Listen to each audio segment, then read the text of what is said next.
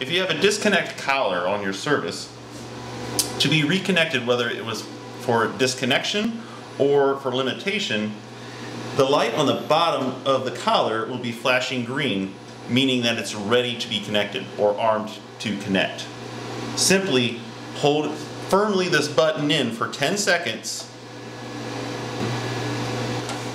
let go, and the light will flash red and then go to solid green, giving you full power or limited power. If you have a limiter collar, you need to turn off unnecessary circuits and or appliances in order to reconnect your load. The load needs to be below the threshold before it can be reconnected.